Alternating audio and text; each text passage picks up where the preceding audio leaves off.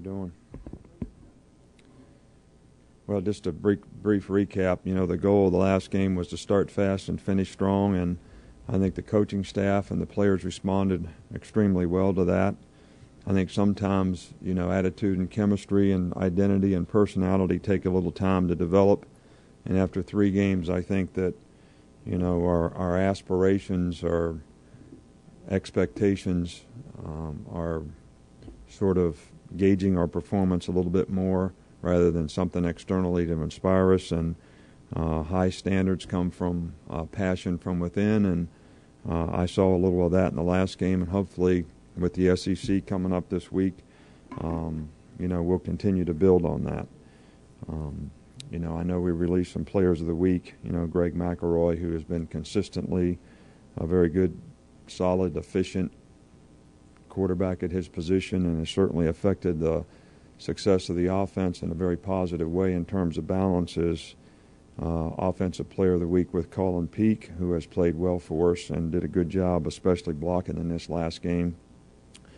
Mark Barron and Terrence Cody are the defensive players, and Terrence was honorable mention in the SEC. And on special teams, Javi had another good day in terms of returns. Robbie Green and Chris Jordan all did an outstanding job in special teams.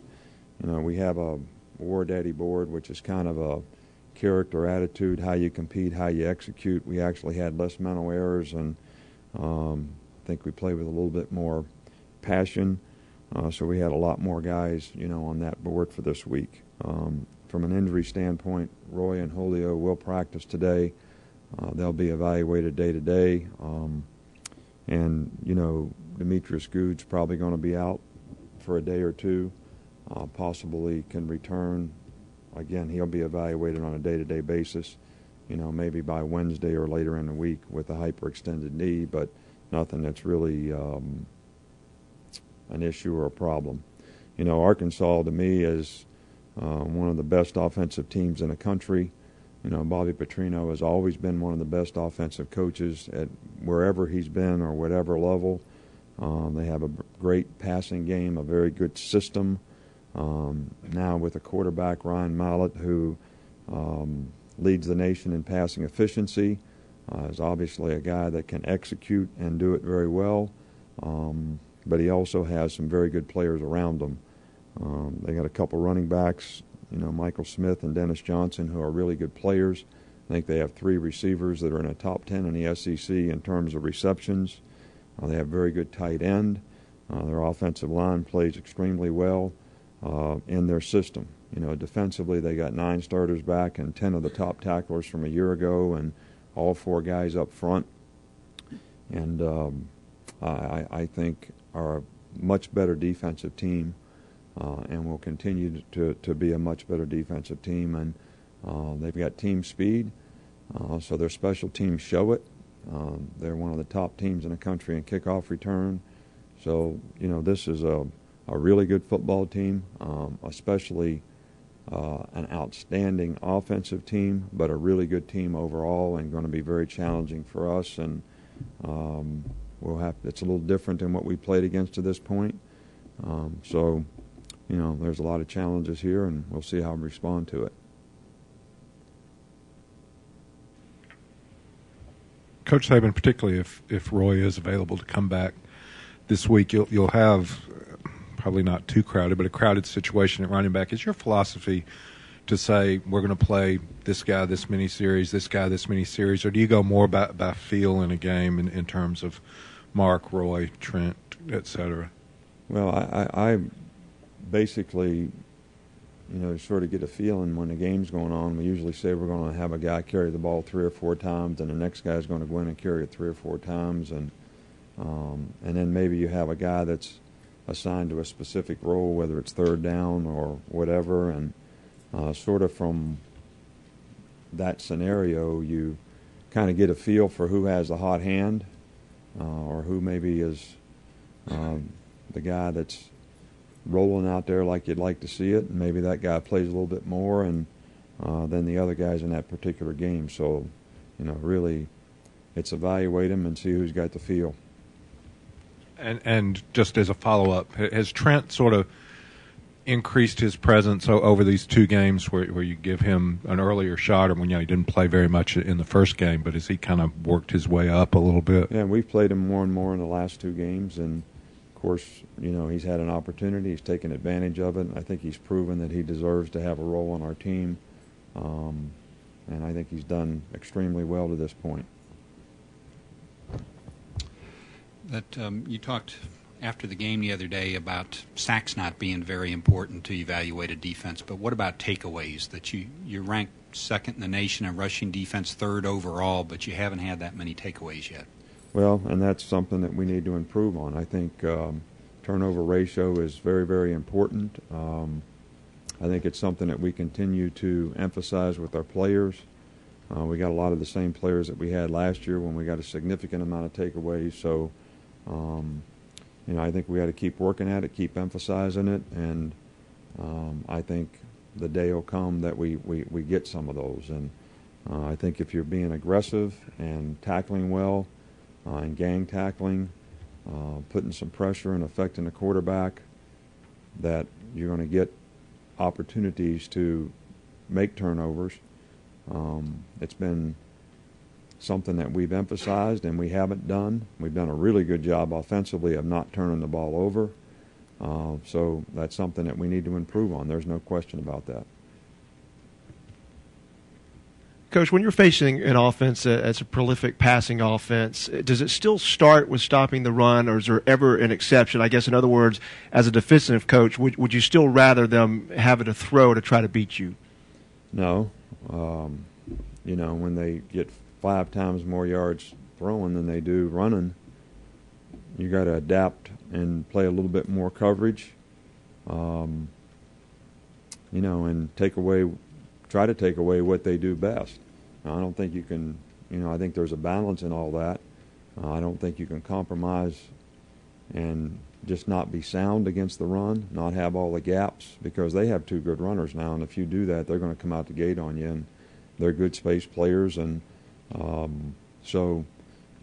think you got to play the situations in the game, but I also do think that you have to emphasize coverage and be able to play the passes, especially so that you don't give up big plays. And I think, the last game they played, both sides were lots of big plays. And, if you give up big plays, there's a lot of stats in the NFL that talks about how many explosive plays in every drive. And, if you get 1, the chance of scoring goes up big time. If you get 2, it almost doubles again. So, when you give up those big plays, just like they scored once on us, they had 2 big plays in a drive. And I don't care who was out there playing, can't give them up. And it's going to be important for us to continue to get explosive plays, but not to give them up. And you do have to play a little bit different. You can't play run-down defenses when you think the team's going to throw it. Coach, I wanted to ask you about Eric Anders and how he's able to overcome being, I guess, less than typical size at the jack linebacker position. What are the skills he has that helps him overcome that? Well, he runs extremely well. He's got very good initial quickness. He's been in the system now for a while and really knows what's expected of him. And even though he's not a guy in stature, I think he plays a little bit bigger than he is in terms of he's got pretty good power and pretty good strength, holds the point pretty well, plays with leverage. So, and he adds something to us in terms of speed and pass rush ability, which is important, especially in games like this. I know you touched on it a little bit before, but how does Arkansas's offensive strategy, their just base game plan, change from the other 3 opponents you played? Well, I mean, they got a pro-style offense. See, how can I sort of categorize it a little bit? And, they're a very good play-action game. They run the ball enough to be an effective running team to make you respect their run. They take what you give them in terms of if you play a middle-of-the-field coverage and the corner's off, they're going to throw the ball outside. And if you get up and press them and have middle-of-the-field coverage, you're going to try to throw it over your head. If you play split safety coverage, you're going to run the ball more. maybe try to beat you with misdirection, play action pass, get somebody out of position. They have a well-conceived pro-style offensive scheme. And even though they have thrown the ball extremely effectively, they still have some balance in what they do. I mean, they still run the ball for 100 yards a game, which would be the goal of most pro teams, but they just really lit it up throwing it. And I think they're very, very dangerous when it comes to, making big plays and in the passing game. And I think that's something that we have not seen. We play two teams that are a little bit more run-oriented, option-oriented, zone read, zone dive, spread kind of oriented. One team who would sling it around pretty good, but not totally a pro-style team, but more similar. Coach, I know the way it works with red shirts, coaches have to pretty much decide for the most part pretty early which freshmen are going to be the ones to contribute right away. When you're making that decision and you have to make it so quickly, what are you most looking for, I guess, beyond terms of just physical ability when deciding which guys you're going to try to go with early? Well, I think a couple things. I think, first of all, the player shows that he can be responsible to do a job on the team more effectively than somebody else.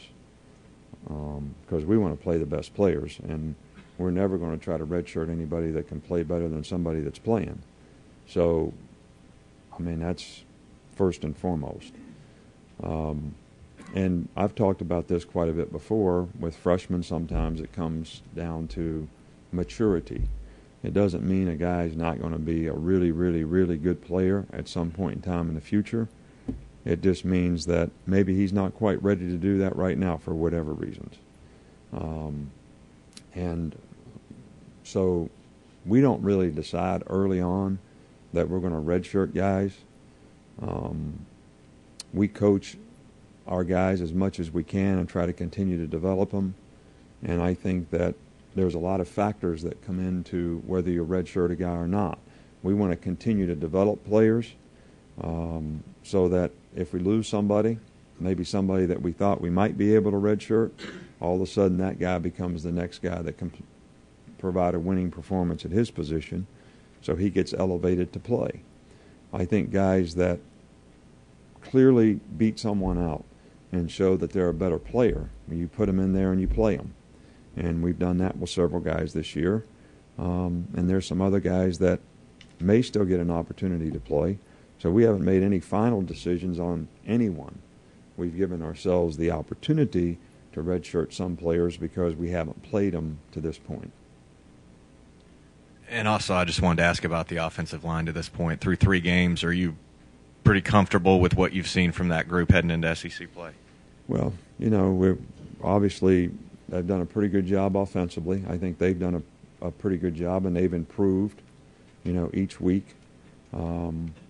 I don't think we're the same type of offensive line we were a year ago, but for what this offensive line does, they've been very functional, played extremely well, play with a lot of toughness, play hard, play smart, and have done a good job for us. I think it's going to be important that we continue to improve and develop in those areas, not just in the starters, but also in the people who are behind those guys who got a significant amount of playing time in the last game, and I think that'll be very, very beneficial to their development.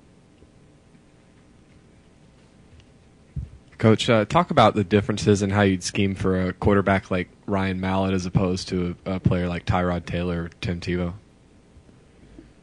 Well, I think both guys are unique athletes in terms of what they're gifted at. And,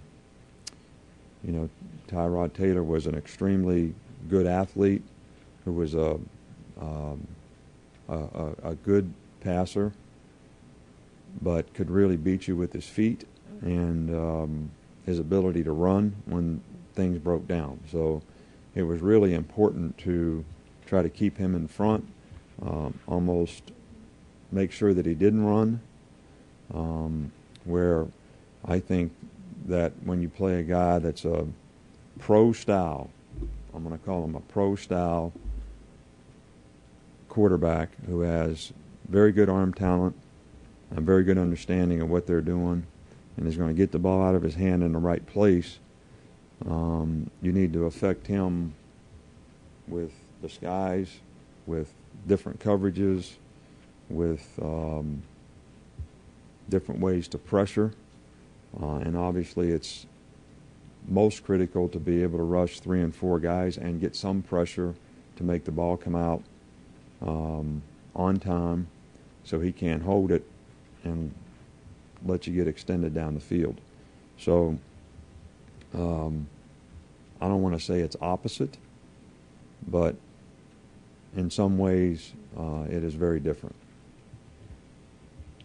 Coach, with Julio missing the last couple games, how important was it that the other receivers saw opportunity, got the chance, and did thrive in that situation? Well, I think that it's always been, our goal to get more people involved in the passing game, have some other options in the passing game, and I even think in the first game when Julio played, there were some other guys that made really big plays in the game. I think that it's probably important for our team in terms of other receivers to continue to develop. I think what's happened at this point has probably helped their confidence. And the chemistry that the quarterback has with those guys is good. And I think they have confidence in each other, and I think that's a good sign. And hopefully we'll be able to continue to have more and more players involved in the passing game. Coach, on first down play calling, is there any kind of mix you look for balance-wise going into a game, or is that dictated by who you're playing and how they play you? Well, I think it's probably a combination of both. And it also depends on the situation in the game. We probably, in both of our last 2 games, would have thrown the ball, 12, 15 times more in the game than maybe what we did had we been in a game that we weren't ahead in. So as much as you want to say we want to continue to work and run our offense, I think sometimes when you get a little ahead in the game, you don't maybe throw it as much, especially if you're having success running it. But we want to have balance in our offense, not really in terms of numbers of running plays versus numbers of passing plays, but really in production relative to what the other team's doing. They're in a lot of 8-man fronts. We probably ought to be throwing the ball a little bit more. If they're playing a lot of split safeties because they want to try to cover you, then you probably ought to be running it a little bit more. So part of it is taking what they give you. We've always felt like it was real important here to be able to run the ball and also be able to stop the run on defense and create positive down and distance situations. But there's more ways to create positive down and distance situations than just to run it. And I think you have to have that kind of balance in the passing game to keep any defense off balance. Coach, you kind of touched on this a few minutes ago with Mallett, but how well has your front 7 or 6 and that front line especially been able to kind of affect quarterbacks without quarter blitzes and all that stuff, and how big a key is that against this kind of offense? Well, I think it's a big key. I don't think you can commit people to extra rushers all the time to try to get pressure on a quarterback to affect a quarterback because you're going to be thinner in the back end in terms of your coverage. So, to be able to get pressure with 4 guys rushing is really important. I didn't think we did a very good job of that last year in the game that we played last year against them. And I think it's going to be really important that we can do that in this particular game. So I think having good pressures is also important. I think having coverages, and I think doing multiples of things that change it up a little bit. Playing defense is a lot like being a pitcher. You know, if you're a one-pitch guy, they're probably eventually going to hit you. I mean, even if you got good blitzes and you blitz all the time, eventually, you know, you're going to live by the sword and die by the sword. But if you got a good change-up and you can throw a slider on the outside, and, you know, I saw this guy the other day, they're talking about all he does is throw a fastball up in the strike zone and a change-up down in the strike zone, and the guy's winning lots of games. I forget the guy's name or who he pitches for, but, I mean, and playing defense is, especially when you're playing against a really good quarterback, is, you know, a lot like that. I think if he knows what you're doing all the time before he gets the ball in his hand, he's going to be able to make a good decision and take advantage of it. So you got to be able to pitch a little bit. Thanks, Coach. All right.